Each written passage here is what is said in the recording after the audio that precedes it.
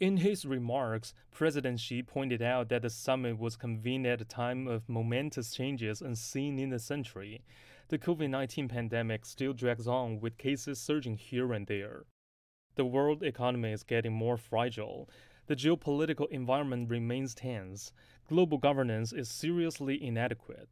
Food and energy crises are compounded by one another. All this poses formidable challenges to human development.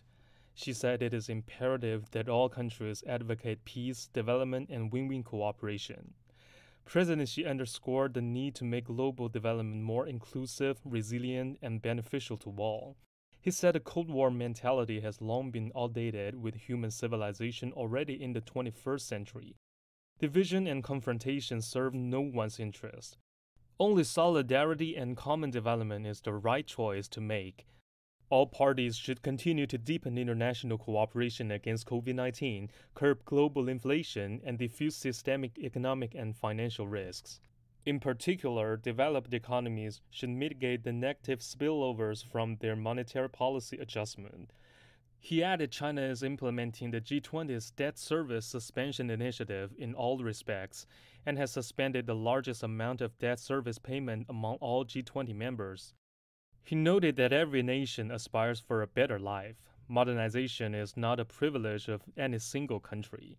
Frontrunners in development should sincerely help others develop and provide more global public goods.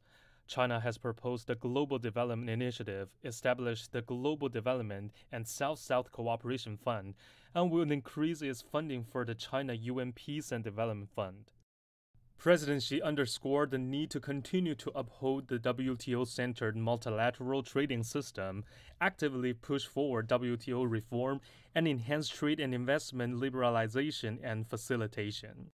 He pointed out that the food and energy security is the most pressing challenge. The root cause of the ongoing crisis has interrupted supply chains and international cooperation. The way out is to enhance cooperation on market supervision and regulation, build partnerships on commodities, develop an open, stable, and sustainable commodities market, and work together to unclog supply chains and stabilize market prices. The G20 should provide developing countries with necessary support in production, collection, storage, funding, and technology. In conclusion, Xi Jinping noted that the Communist Party of China has recently convened its 20th National Congress, laying out the goals, tasks, and guiding policies for the party and the country in the next 5 years and beyond. He said that China marching toward modernization and will bring more opportunities to the world, inject stronger momentum for international cooperation, and make greater contribution to human progress.